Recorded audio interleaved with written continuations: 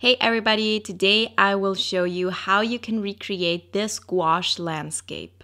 I'm using this handmade palette, some Winsor & Newton designers gouache, several sizes of brushes, this Hahnemühle watercolor paper, it's cold pressed, and I'm already starting to set up my palette, and I'm using most of the colors in the set, I would say. At first I was using the cadmium red, but then I realized I actually meant to use the primary red, so later on I'm also going to add the primary red in because it is more of a cool tone, and so it's easier to blend purple tones and stuff like that. You can see that I'm already starting with the foreground and kind of blending all of that. So I started actually with my orange tone, and now I'm making a gradient into more of a blue tone, and in between that we have the green tones. So we have a variety of different green tones depending on how the light falls. So the light comes from the top, and that's where the green tones are going to be the lightest and the warmest color, and then towards the bottom of all of our hills the green tones are going to be the coolest and the darkest. So I actually tried to get as many colors into those hills as possible. That's why I actually used the orange and even went into kind of a purple tone towards the bottom. I really wanted to have a very vibrant and colorful piece, and so this is why I picked all of those colors and just tried my best to blend them. Gouache is very forgiving with that, in that it can already be a little bit dry and you can still blend it. Of course, it's a bit easier to blend it when it is still wet, but if you have a good quality paint and paper, you can always go in later and still blend it pretty well. And so I love to do gradients like that with gouache, and I feel like the first layer almost looks a little bit like watercolors. That's because I added quite a lot of water to the first layers. I always do that, and then I build my colors later and add more colors in later. You can see in the sky now I added in our primary red that I was talking about earlier, so it's a little bit more on the pink and purple side and a little bit of a cooler and more vibrant tone.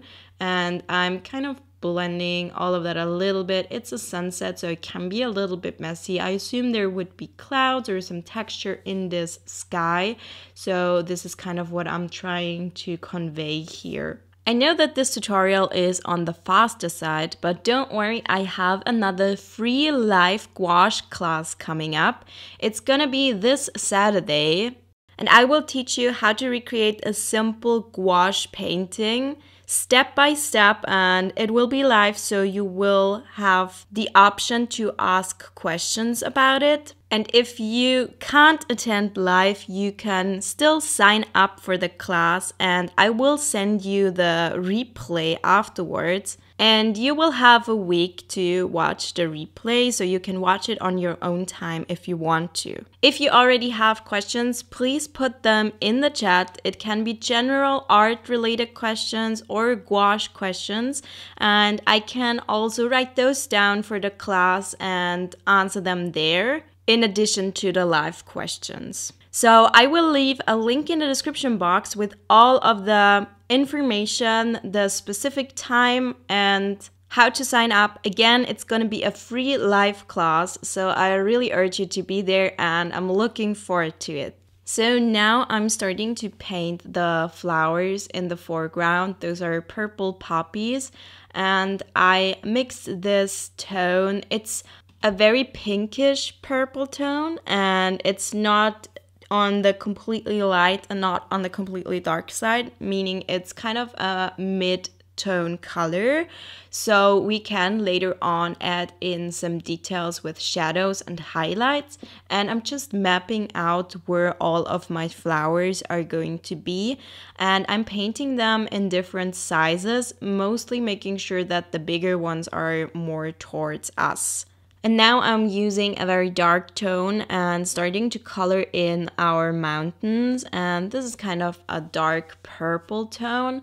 And I'm also trying to add a bit of a texture to the mountain. And this paint is pretty thin, meaning I added quite a bit of water to it, so all of it is a little bit translucent at that point. We're still on the first layer with these mountains, and you can see it's very, very watery, and I just love to use gouache like that. Use it to all of its best abilities, at first kind of getting watercolor effects, and then later on building it up and making use of the fact that it is an opaque medium. And if you have a good paper, then you can really go ahead and use it like that and just build your colors over time and not add very thick layers right from the start. I know a lot of people really don't like that. They want to go in with thick layers right away. I know a lot of artists do that as well, but it's just not the way that I work and not the way that I love to use gouache, because you can see you can get these watercolor effects. You could alternatively also start with watercolors to get an even brighter tone and get all of these effects. Sometimes I love to mix both of these mediums, and then you just add all of your opaque layers with your gouache. In that case, you just have to make sure that the watercolors and the gouache kind of go together and don't look very strange to each other, because sometimes it can appear as though the gouache is just sitting on top and doesn't really belong in the picture. So that's why I mostly then go ahead and add the watercolor effects with the gouache, because it still dries a little bit more matte than watercolors would. You can see that I'm now adding in the little details on the grass. These are just tiny little lines, and I used various colors for this. Lighter green tones, muted white tones. I used some more opaque lines with more paint and some more on the transparent side with a little bit more water. So we have a little bit of a variety there. I also added in a little bit of a highlight to our hill here in the background and carefully blended that in. And I also thought that the mountains could use a little bit more color and a little bit more green, and so I added in my orange and my green tone, and I think that it looks pretty good. I actually managed to achieve some glazing here, which isn't always good with gouache, doesn't always work that well. So if this looks a little bit messy, that's okay. Just try to blend it in a little bit and don't really stress too much about it, because those are mountains and they should have a texture. They don't have to look perfect. They don't look perfect in nature either. So this is what I did here. And now I'm adding in my shadows to my poppies, and I also switched to a smaller brush. I'm using different kinds of brands. Honestly, I still haven't found the one and only perfect brush brand for my gouache, because I am pretty rough on my brushes, and so they don't last. I have to admit, they don't last very long. I usually have a brush ranging from a few weeks to maybe a couple of months, and then I kind of have to replace it because it doesn't come to a thin point anymore. Sometimes I even use scissors and cut them to a thin point again, and I find that my brushes aren't that durable with my gouache, because gouache is very rough on the brushes and I don't perfectly clean them all the time. So, well, that's just who I am and the ADHD tax that I have to pay, I guess, with my brushes. I just have to get new ones all the time, and luckily I get sent quite a few. So when people ask me what my favorite brushes are, I'm always kind of stunned and don't know what to say because they change rapidly. This is what my favorite brush right now. It's from PanArt and it's a size 2 round brush, but it just changes all the time. And I I always use the brush that works best for what I'm going for, if that makes any sense. So for the first layers, I would always use a bigger brush, and then when I add the details, I use the brush that comes to the thinnest point that I own. So the smallest, the most detailed brush is the one that I'm going for. And also you can't use a completely tiny brush because it will not really hold your gouache that well. So I think it takes a little bit of experimentation. Usually I find that synthetic brushes work best. And you can see now I'm starting to paint a little house here in our background. And I just used white straight out of the tube. I think this is titanium white. It is not the white that comes with the Winsor & Newton set, but I bought several tubes of this white because you always need white. And this one is very, very opaque and it is pretty good to work with. It has a really nice consistency, especially coming out of the tube. It's super creamy and easy to work with. You can see how opaque that was and how well it layered. So I really urge you to buy some titanium white tubes because they work really well with all of your other colors, no matter what brands you use.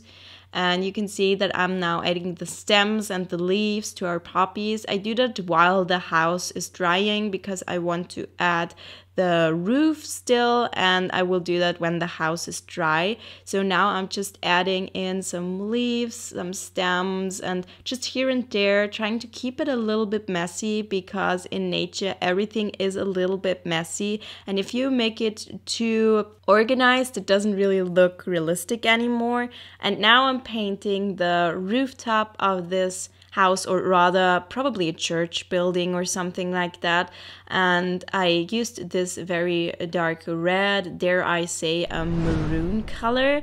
Also added in some highlights on the left because I was looking at a reference picture and it was looking like that. It was kind of on an angle. I'm not sure if I managed to convey that it is on an angle and that the side is kind of lit up a little bit. In hindsight, I kind of wish that I didn't do that. I don't know. Looking back at it, I don't like it as much. But hey, I added in a few windows and overall, I'm pretty happy with how it looks now. And this is already the finished piece. Again, don't forget to sign up to my free live class. If you want to learn more about gouache, here's a video on the biggest mistakes people make when they first start to use gouache. And you could make your life a lot easier by avoiding them. So watch this video next.